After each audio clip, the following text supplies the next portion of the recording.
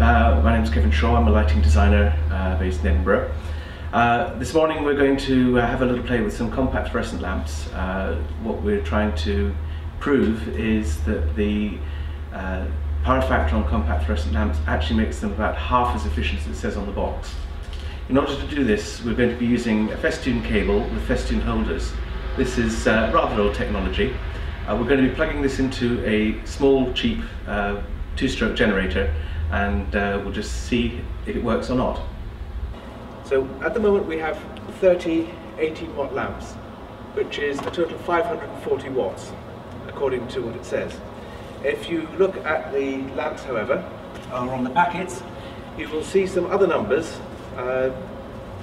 which say that the lamp actually draws 130 milliamps. First, what we're going to do is we're going to plug this theatre spotlight here, which has a 575 watt tungsten halogen lamp, into our generator. This is well within the capacity of the generator, but it is a difficult load for it to start because the inrush current is rather high. So we will see how the generator behaves when we load it up with this. Once we've done that, what we'll do is we'll load it up with the string of compact fluorescent lamps. So here we go. So here's my assistant Martin for the day, who's the local expert on all things two-stroke. He's about to start the generator so that we can have a go at fulfilling this test.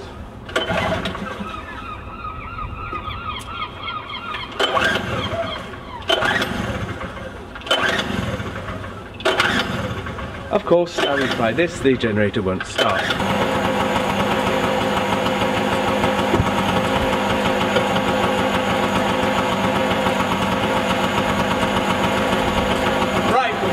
By plugging in a 575 watt tungsten halogen load and see what happens.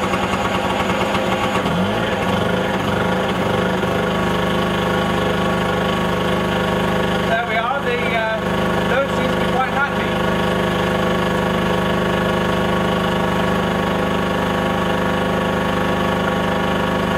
I don't know whether you can see the meter, but what we're reading is 232 volts.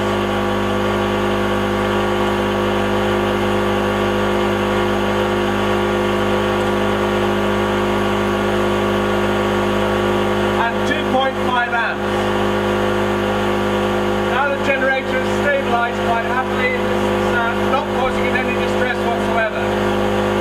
We'll now unplug this load.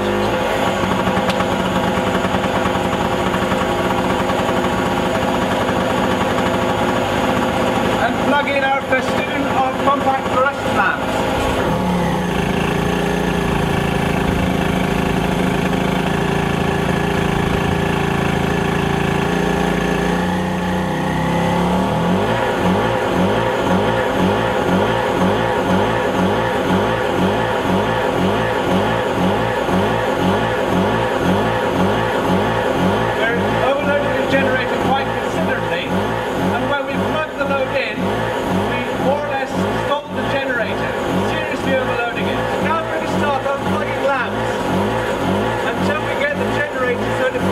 And we'll see how many lamps, 650 watt